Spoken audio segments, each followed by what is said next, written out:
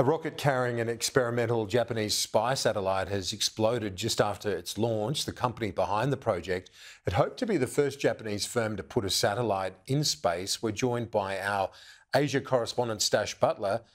Some dramatic images coming out of Western Japan, Stash.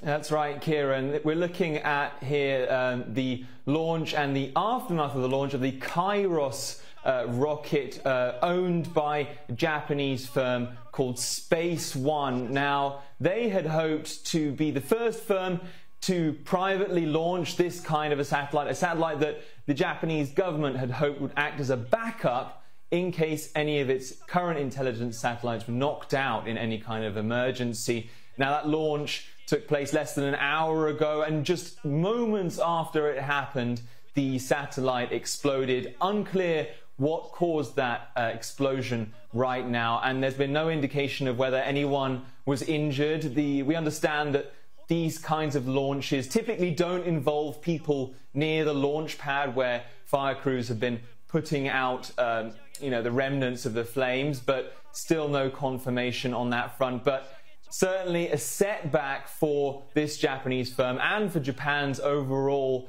efforts to boost its domestic space industry, with a flight like this costing on the scale of millions, if not tens of millions of dollars.